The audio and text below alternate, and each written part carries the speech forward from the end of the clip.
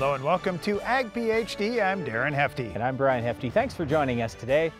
Quite often here on the show, we talk about corn, soybeans, and wheat. Well, today we're going to talk about a couple of other crops, alfalfa and lentils, and discuss herbicide options in each of those crops. Hey, I wanted to talk about soybeans a little bit because there are a lot of diseases that came up in 2019 that farmers are still asking about today. And you may be wondering for your farm, if I had one of these more unusual or less likely diseases in my soybean fields last year, will I have to worry about them again this year? We'll discuss that on this show. Well, we've got a super common weed of the week coming up later in the show and an iron talk as well. But first, here's our farm basics.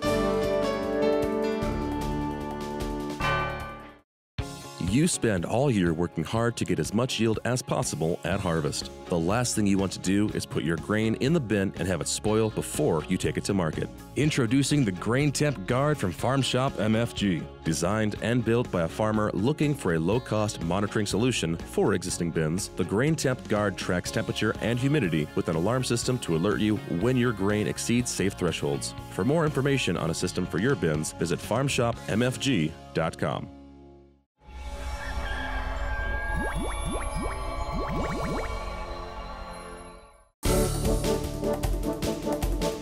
Open our show each week, we have what we call our Farm Basics time, where we'll take something that is commonly used or done in agriculture and try to explain it so even if you're a non-farmer, you can understand what we're talking about. Well, today our subject is, what is a lift station?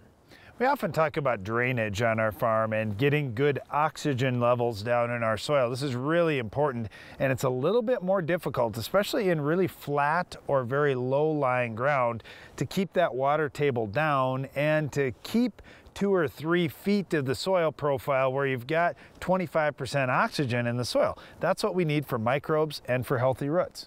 All right, so here's what ends up happening with all these tile lines that end up running below ground to add more oxygen to the soil.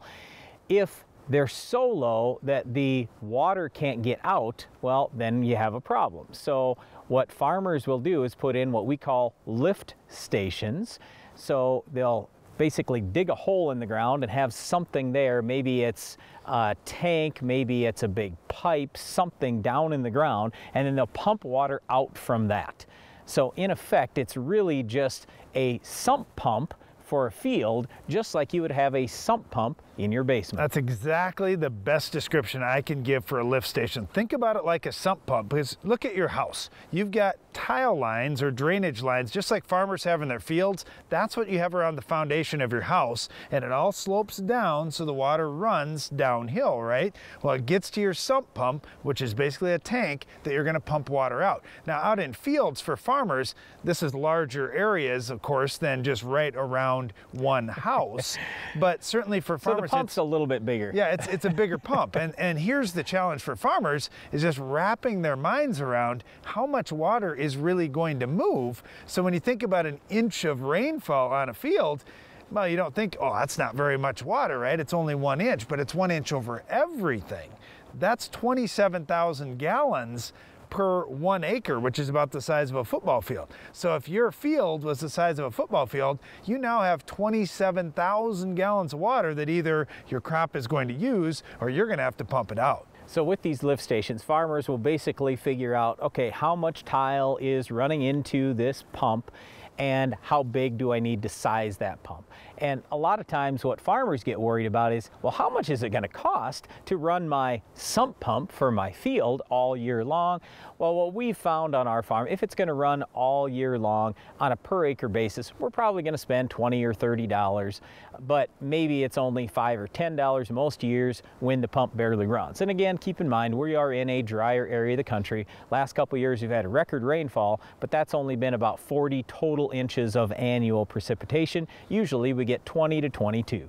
Now you may be wondering, okay, if they're pumping this water out, how clean is the water?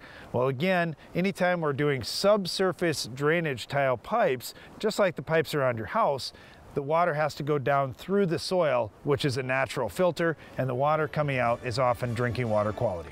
The only problem with great drainage is, yes, it will help your crop, but it will also, unfortunately, help you produce more weeds. Like our Weed of the Week, we'll tell you how to stop it on your farm coming up later in the show. This is a seed bag. This bag is made of kraft paper with a cellophane liner and provides nothing for seed growth. This is a seed bed. It was prepared with Case IH soil management tools. It optimizes everything from nutrient access to water infiltration to create the perfect environment for early, uniform emergence. Get to know why your seed bed drives productivity at caseih.com/soil management. The Guardian Air Twin Spray Nozzle from Hypro produces a twin spray pattern with air inducted droplets for superior coverage, even in dense canopies. Be effective and efficient with your spray application this season with the Guardian Air Twin. Hypro, helping you spray better. Introducing the all-new Diamant Cornhead from Capello, USA. With a revolutionary design highly innovative for its class, we have painstakingly designed every component down to the smallest detail to maximize your harvest efficiency. This gives you unprecedented standards in operation and performance. For more information about this beast, available only in our new gray poly, call 855-CAPELLO or visit capellousa.com to find a dealer near you. Capello, wherever you are, we are.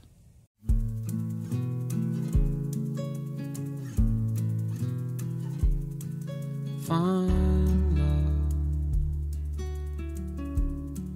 and then give it all away.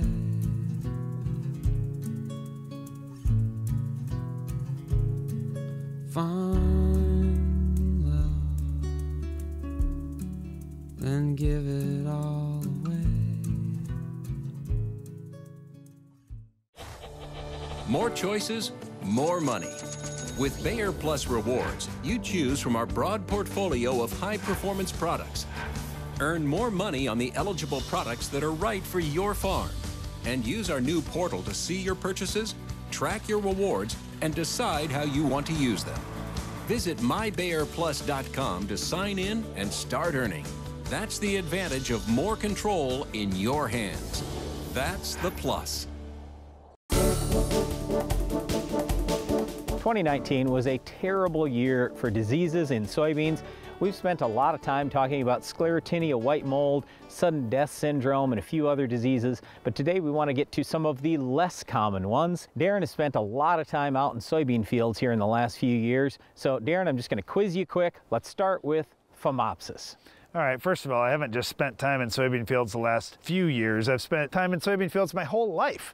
And oftentimes you see throughout the season different stages of some of these diseases we're going to talk about. So when you talk about that whole diaporth family of diseases, Phomopsis being part of that, I think of pod and stem blight.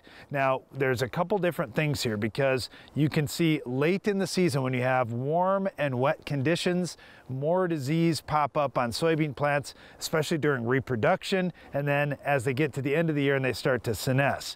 With this particular one, pod and stem blight, we see the stem blight portion having little black specks that happen in lines up and down the stems and out onto the pods. Now, it often gets confused with anthracnose and other diseases. With anthracnose, this is one we saw a lot of in 2019. Black blotches on the stems, and this is another one of those conditions where we get moisture late in the season that we're going to see more anthracnose. When it comes to pod and stem blight and Phomopsis, yes, seed treatment can help a little bit, but mainly what we're really after is fungicide use later on in the year. I would suggest starting at R1 and spraying every 2 to 3 weeks until pretty late in the season, even up to R5, maybe even early R6. You know, with anthracnose, there just isn't anything that's really good on anthracnose. So we look at varietal tolerance, but again, this is one of those things that generally pops up so late in the season we don't see a big impact on yield. If it does pop up earlier though, it certainly can reduce your yield in your fields. All right, let's talk about brown stem rot. Where do you see it most commonly? How do you get it under control? Brown stem rot is more common in the north, so we normally see this in the northern corn belt. Now, brown stem rot looks a lot like sudden death syndrome when it expresses foliar symptomology, but inside that stem we're going to see a brown pith.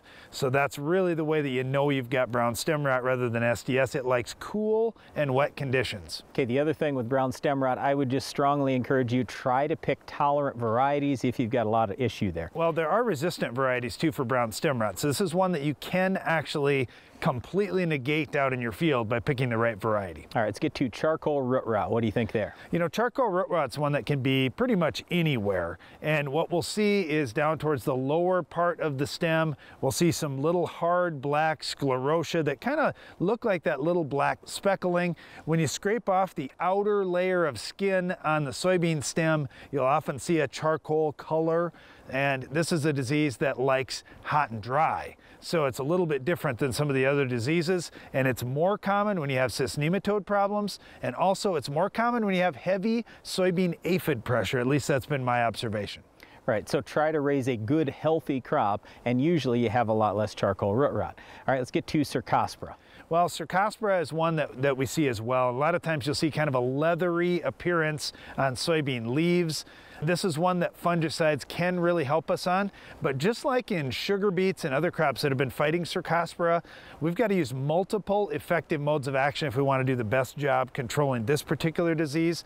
And also rotation. Crop rotation helps because we see this over winter in the residue, just like most of the other diseases that we've talked about. All right, the last one I've got is not a fungal disease, so fungicides won't control it. It's tobacco ring spot virus. We saw this again in 2019, and we pretty much see it every year, where you see just one green plant out in the field here and there. And we'll see it oftentimes mature so much later. It'll have a lot of pods in many cases, but they just never make seed. This is caused by some sort of vector, whether it's a thrip or something moving that from plant to plant out in the field or from field to field. Haven't ever seen this be such a big problem that it caused any issues in the field. Yeah, so again, we're talking about good insect control, and then you'll have fewer diseases in the field. Well, again, this is just a basic summary on a few of the less common soybean diseases we saw this last year. Do everything you can to raise a healthy crop. In most cases, use good seed treatment and spray some fungicide later in the year, and you should see a lot less of these diseases. And for more information on all of these diseases and more, just download the free Ag PhD Soybean Diseases app that we put together with the American Phytopathological Society. Great information, great pictures, and a lot more details too. Well, we've talked a lot about disease control, but we're going to get to weed control later in the show. Can you identify this week's weed? There are a lot of steps to having a perfect season. Don't let your fertilizer plan be the step that trips you up. No matter when you apply fertilizer, no matter how, AgroLiquid has the experts and the products that'll help you move closer to your target and hit the bullseye.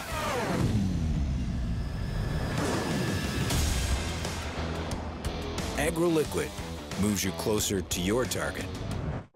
It's no secret that Mother Nature doesn't always cooperate with your schedule. Field conditions in recent years kept many from timely planting and fertilizing, and when you can't get your fertilizer applied, you lose thousands of dollars in yield potential. If you need flexibility in your fertility application timing, you need a drop tube system from C&R Supply. C&R drop tubes allow you to apply liquid nitrogen in season and place it exactly where your crop needs it.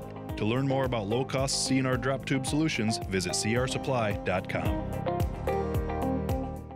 Do you feel like there's never enough time to get everything done before planting? The window for spring work is quick and unforgiving. Give yourself the upper hand with the ProTill High Performance High Speed Disc. More and more farmers agree the ProTill is the right tool for springfield conditions and heavy residue management. Zero maintenance bearings, independent disc technology, oversized pins and bushings allow the ProTill to handle whatever field or conditions you can throw at it. Degelman High Performance Equipment. Avoid dry run failures with the new Hi-Pro Force Field Pump. Providing the ultimate protection, this wet seal pump will save you on costly in-season downtime to keep your sprayer running. Now all you have to worry about is the weather. Hi-Pro, helping you spray better. Challenging field conditions often make harvest difficult. Can your corn head handle it? The GTS X10 corn head from Agra US is a rugged, cost-effective alternative to heavier, more traditional heads. Constructed of durable yet lightweight aluminum, the X10 puts less strain on your combine without losing harvest effectiveness. And it is 40% lighter than traditional heads, reducing field compaction in those less than ideal conditions. For more information, give us a call at 8334-AGRA US. Where we have run the Soil Warrior, we have harvested the best corn we have ever harvested in the history of Renwood Farms. Now, I'm kind of always wanting to push the envelope to see what else I can do to help enhance that emergence. Their ride is so much smoother. Their seed placement is even better. Where we had our best emergence and we've had our best yields was where we ran the Soil Warrior.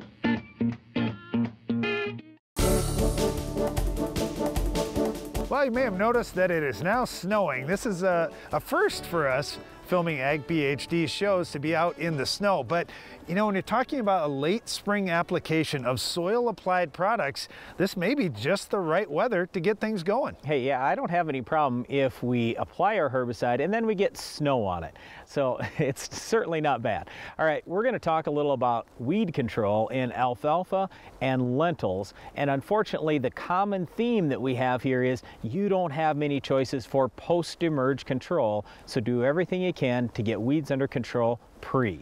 Fortunately, there are multiple effective modes of action that can be used pre in lentils because post-emerge we don't have a whole lot of choices. So when you think about putting down one of the yellow products like Prowl, for example, that's a great way to start for grass control, but it also adds small-seeded broadleaf control to the mix. There are other choices that can get even more small-seeded broadleaf control like metribuzin and Sharpen as well. And you can also use the active ingredient metolachlor. So you've got 4 different modes of action that could potentially be used pre-emerge. Hey, don't forget about Pursuit as well. So there are 5 different ones that you could use. The thing is, you might not want to use that Pursuit pre because if you have Clearfield lentils, you actually could use Beyond. Same chemical family as Pursuit. You don't want to double up on those. You're going to have a carryover issue. The other thing that I would make a comment on here is for the pre-emerge herbicides, low rates are kind of the standard thing. You can't use the full rate that you'd use in soybeans for Sharpen, for Prowl. Even metribuzin, we want to be real careful because lentils are a pretty sensitive crop. Again, post-emerge, Beyond is really all there is for broadleaf weeds, and that's only if you have Clearfield lentils. Otherwise, for grass, you can certainly use clethodim. All right, let's turn the page here and look at alfalfa because it's a little bit different. When it comes to that pre-emerge program, we've got one main product that we really like, and that's Eptam. Now, Eptam has the same active ingredient as the old eradicane that we used to use in corn, but it doesn't have the corn safener. Eptam is really good on grass species, but it also delivers a level of small-seeded broadleaf control that we like too. Getting the Eptam out early is important, and you have to till it in. That adds a little bit of complication, but it's certainly something that can be managed on your farm. By putting the Eptam out early, we can keep that field clean and allow the alfalfa to get a thick early stand. By doing so, we often choke out much of the later season weed pressure. If we skip this step, you're going to really struggle, and alfalfa is so expensive to seed the first time, you don't want to have to be ripping out a stand or having an inferior stand for several years. Over the years, a lot of people have asked me about using some trifluralin in alfalfa. You don't want to do that because it's too hard on the alfalfa. Technically, if you sprayed it after the alfalfa had germinated, but before it emerged, it might not hurt the alfalfa too bad, but then you have to assume that you're going to get rain like in a few hours to get that trifluralin in the ground. So our whole point here is don't do it. I know trifluralin is cheap, but just spend the money on Eptam, use a half a gallon or more on Eptam, use a full labeled rate, and you'll have real good weed control to start off the season. Now, post-emerge in alfalfa, you don't have very many options. The options historically have been Bucktrol and either Pursuit or Raptor. So if you've got ALS resistant weeds, well, the Pursuit or Raptor aren't going to do you much good. Then you're just relying on Bucktrol, which, let's face it, it's got some warts to it too. It's not the best on pigweed, would probably be one of the biggest things about it. The other thing with Bucktrol is it's a contact killer only. It doesn't have residual. So make sure you're using 15 gallons of water and smaller droplets to get really good coverage. All right, so Darren mentioned Pursuit or Raptor, I'd call that 1. Bucktrol, that's 2. The third one I talk about all the time is Butarac, but you can only use an ounce or 2. That's old 2,4-DB, and yes, it will be just a little bit hard on the alfalfa, but if you're only using an ounce or 2 together with a Bucktrol or a Pursuit or Raptor, that definitely does help on many of the broadleaf weeds. Well, the good thing about alfalfa is you're also going to be cutting it multiple times through the year. So if you do have some weeds come through, you will be cutting some of them off. That can help a little bit, at least keep them from going to seed. but you don't want to rely on cutting weeds as your only control method. If you start with a good pre-emerge program like we talked about with Eptem and alfalfa, you can generally keep your alfalfa fields fairly clean for a few years. Last couple things I'll throw in here. First of all, you can use clethodim or a number of other grass killers if you have grass in your alfalfa post-emerge. The other thing I'll say is there are some products that can be used in dormant alfalfa. I'm not big on those. Some people talk about metribuzin or Velpar. There are a number of them. I just don't like them. I think it's too hard on the alfalfa. Personally, if I've got weeds that bad, it's time to rip the stand up, start over again. And one of the reasons that you may consider taking that alfalfa stand out is if you have our Weed of the Week. We'll show you how to stop this tough weed coming up next.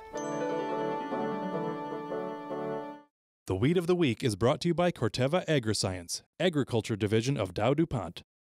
Finish the fight against tough weeds with the Enlist Weed Control System.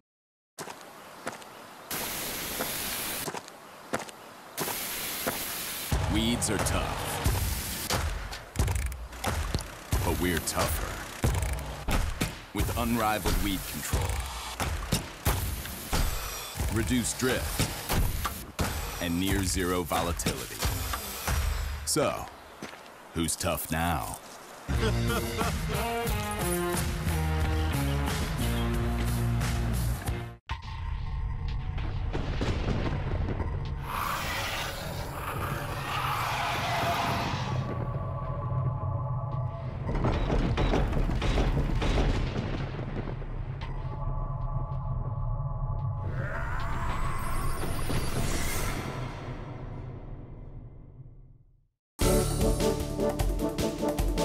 If you were trying to identify our Weed of the Week and we're thinking, what's the weed behind the dandelion? Because it can't be the dandelion. No, it is the dandelion. That's our Weed of the Week. It's a terrible weed, especially when you get it in a crop like alfalfa that we were talking about earlier. Darren, when you started the segment, you said the Weed of the Week and I just thought of the Weed of the Weekend. Well, this is a Weed of the Weekend because usually when you're out in your lawn, it's the weekend and dandelion is the #1 issue there. So today we want to talk about controlling this dandelion weed, not only in lawns, but also we were just discussing alfalfa. Personally, I think dandelion is the #1 killer of alfalfa stands around the country, but we're going to show you how to stop it in both cases. Well, out in fields, dandelion has really thrived in the last couple of decades because of the great reduction in tillage that's happened across not only the United States, but in many areas around the world. When we've gone to no-till systems or even strip-till systems, we're leaving a lot of area of ground undisturbed. And just like your lawn at home or an alfalfa field, when the ground is undisturbed for a long period of time, dandelion has a chance to set in. All right, but here's the good news. So far, dandelion is not resistant or even tolerant to Roundup. It's just that it takes a really high rate because dandelion is a perennial weed. Now, granted, it's just a simple perennial, so it doesn't have rhizomes or anything, but nevertheless, you need a good, strong rate of Roundup. The most common issue we see in fields is when people are out spraying too early. And by too early, I just simply mean the plant isn't growing actively and the weather's too cold. We really want to see the daytime temp around 70 plus. We want the nighttime temp at 50 degrees plus. If that's the case, usually Roundup will control dandelions very well. And it's the same thing in the fall, Brian. If we wait too long into the fall when it starts getting cool, we want to do it early. So I know harvest is going on and you think, I don't have time, I'm gonna have to wait till after harvest. No, when you get a great day for spraying, you have to stop the combine and get some of these jobs done. Or if you are after the first frost in the fall, just go out there with a really big rate of either 2,4-D or dicamba. That works quite well too. So when I mentioned 2,4-D or dicamba, I could say the same thing in lawns. Now we don't like the use of dicamba at all in lawns, but 2,4-D, that would be just fine. Use a big rate, do it early in the spring, do it again late in the fall, and usually that'll wipe dandelions out of your lawn. Now I mentioned alfalfa earlier. The only real solution there is to plant Roundup Ready alfalfa and use Roundup in your alfalfa field. But I would also tell you, just try everything possible to raise a good, healthy stand of alfalfa. It's the same thing we talk about with all crops. If you have great crop canopy, you have fewer weeds. That's all the time we have for our Weed of the Week, dandelion, but Iron Talk is coming up next. There are a lot of steps to having a perfect season. Don't let your fertilizer plan be the step that trips you up. No matter when you apply fertilizer, no matter how, AgroLiquid has the experts and the products that'll help you move closer to your target and hit the bullseye.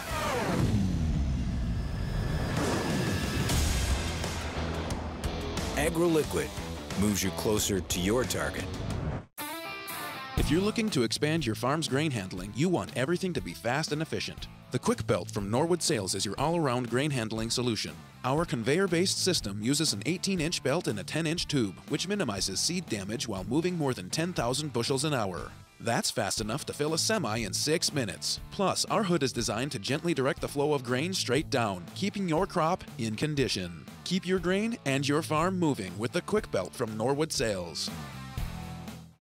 Do you feel like there's never enough time to get everything done before planting? The window for spring work is quick and unforgiving. Give yourself the upper hand with the ProTill High Performance High Speed Disc. More and more farmers agree the ProTill is the right tool for spring-field conditions and heavy residue management. Zero maintenance bearings, independent disc technology, oversized pins and bushings allow the ProTill to handle whatever field or conditions you can throw at it. Degelman High Performance Equipment. How much does your crop residue cost you? Over time, residue accumulates in your fields, building excess carbon levels and tying up your plant available nitrogen. Residue also traps P, K, and micros and can take years to naturally become available to your crops. This is because soil lacks the diverse microbial life needed to break it all down. With Decomp, you can naturally restore life to your soil and allow the release of valuable crop fertility. Learn more about Decomp at eggbio.solutions. Iron Talk is brought to you by Case IH. This is a seed bag. This bag is made of craft paper with a cellophane liner and provides nothing for seed growth. This is a seed bed. It was prepared with Case IH soil management tools. It optimizes everything from nutrient access to water infiltration to create the perfect environment for early, uniform emergence. Get to know why your seedbed drives productivity at caseih.com/soil management.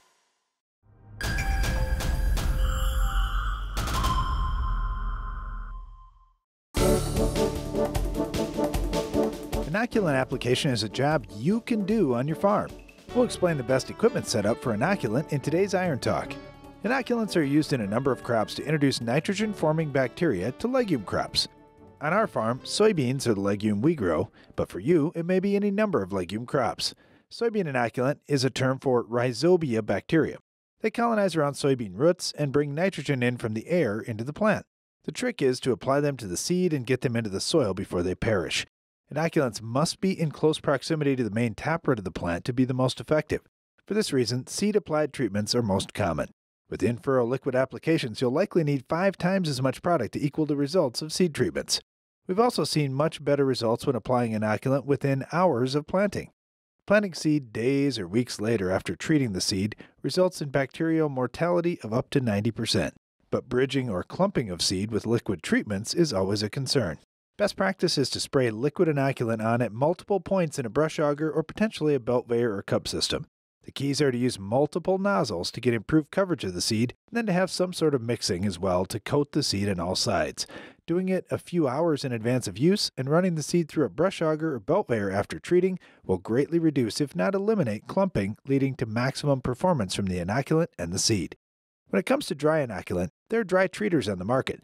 The challenges have been lumpy, uneven distribution of the product on the seed and a static buildup in the poly hopper. CT applicators have the best technology that we've seen on the market with a stainless steel hopper and a sifter to even out the application. Adding inoculant to legumes like soybeans generally provides a nice return on investment. Doing it yourself is pretty simple, whether you're using a liquid or a dry inoculant. That's all for today's Iron Talk, and now back to the show. That's our time for today, but before we go, if you're looking for more agronomic information, we'd encourage you to check out the Ag PhD Insider magazine. Just go to agphdinsider.com to learn more. And don't miss the next Ag PhD TV show. We'll have another Weed of the Week, Farm Basics, Iron Talk, and a whole lot more. I'm Darren Hefty. And I'm Brian Hefty. Thanks for watching Ag PhD.